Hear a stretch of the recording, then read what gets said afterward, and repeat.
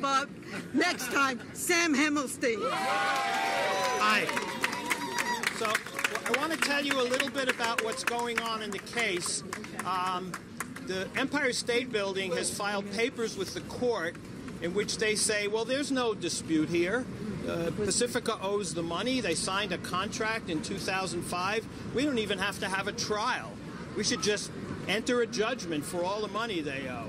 So we've gotten word from the judge, who is a gentleman named Gerald Leibovitz, who I've known for years and is a very smart and compassionate man, that he is probably going to schedule what's called oral argument in the not-too-distant future. As a tenant lawyer, I've always understood that legal battles don't just get fought on the legal front. They get fought on the political front, on the social front, on the economic front. And what I want to tell you is I think what you are doing and what the elected officials have done has already had an impact on the case. Because we had a settlement meeting with the Empire State Building in May. And we made what we thought was a very significant settlement proposal.